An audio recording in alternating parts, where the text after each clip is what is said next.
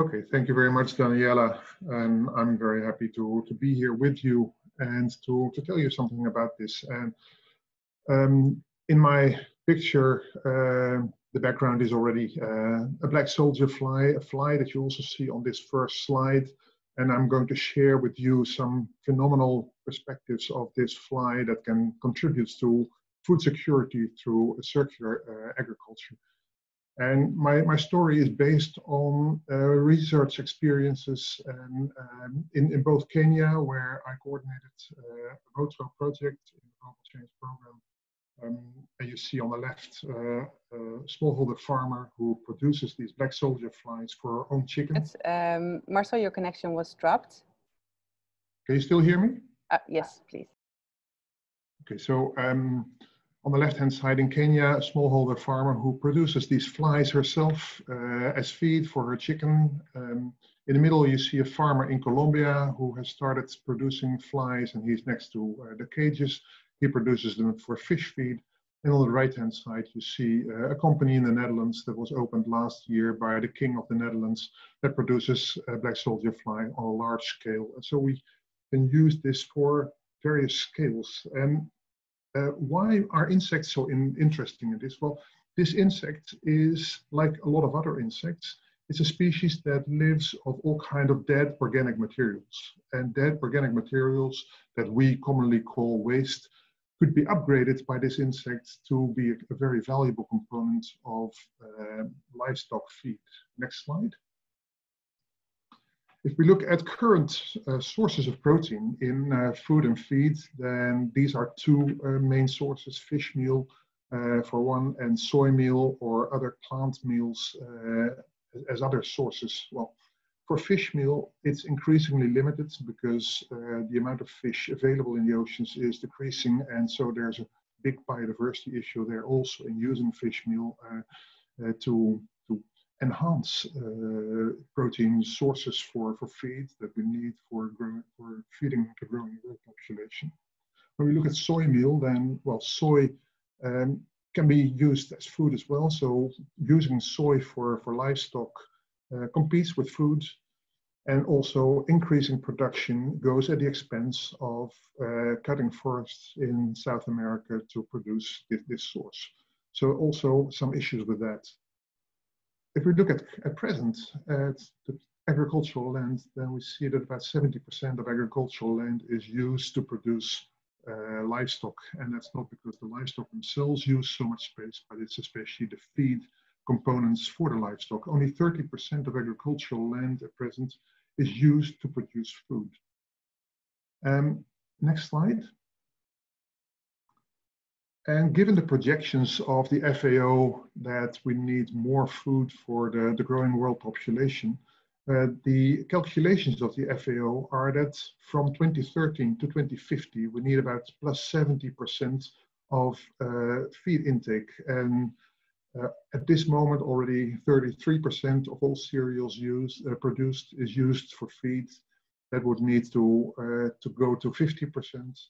And if we look at the pigs, chicken, and aquaculture, then also there's a big increase in soy needed to increase the production of these monogastrics. That means that we have a big challenge. And the next slide.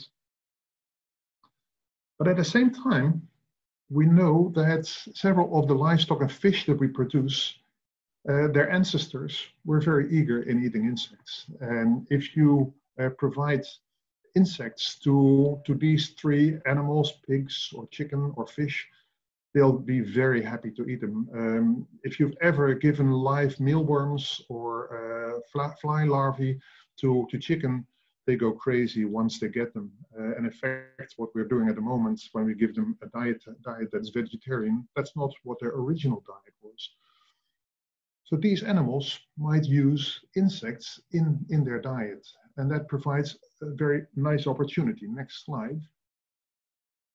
In the reports that WOTRO produced, there's this slide, and this slide shows something that common people would call waste. This is vegetable fruit waste on the market, but this is not waste. This is a very valuable input on which you can rear insects. And in order to use this, well, you need to develop new ways of producing a new source for feed. And some of the issues associated with that we had in the project that we carried out in Kenya in the context of the WOTRO project was that we started with the authorities to make a legal embedding to make sure that there was a law that enabled insects to be used as feed. We were making quality standards. But what we saw during the process was also that something that was called waste and that common people thought of waste turned into a valuable commodity. And so also there was competition now all of a sudden between different goals that these wastes could be used for. And so you started to see a waste stream economy where prices sometimes even went up when the demand was high. That's something that we need to consider. If we think of waste management, then on the left-hand side in this slide, you see that when we produce crops on the left-hand side, when we produce animals for livestock, they all go to food, but the production of crops, the production of livestock, and the production of food all also result in waste. And at this moment, we call that waste and it's usually discarded, sometimes in landfills, sometimes nothing is really being done with it. Whereas if we take that same picture, but now we include in the middle bottom production of insects, we can produce insects on the waste that both crops, food, and livestock yield. If we produce insects there, we can use the insects either as food or as feed. And then there's a smaller amount of bio-waste produced, but it's much smaller than the original bio-waste, of course, because the most of the previous bio-waste is turned into food and feed. But the other bio-waste is now a valuable source also as a fertilizer for crops. And with this, when you add the insect production, you really close the circle. And using insects as feed proved in our project really valuable. Here you see one example where we investigated the effects of inclusion of black soldier flies in diet. And from the left to the right, there's more and more black soldier flies that's replacing fish meal. And what you see is the weight gain of the pigs increased with the amount of dietary protein that came from black soldier fly.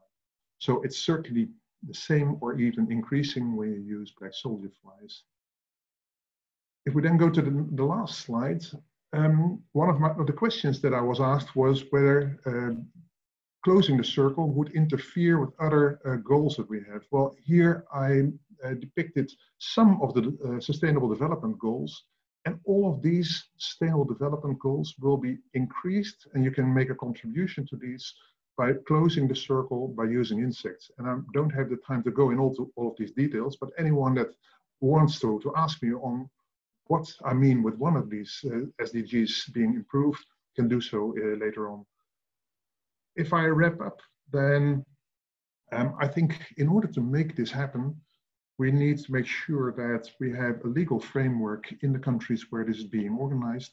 And then that we take a two-pronged route to this. One is that we start bottom up with individual farmers that are being trained by local farmers. And so a training program. At the same time, we also need bigger companies that can also take up the produced insects within feed mills. And there, bigger companies, both local and international, might also play a role. And in that sense, I see that there's a good way of co-creation with local farmers, local companies, and international companies in making this change happen. That's where I would like to stop.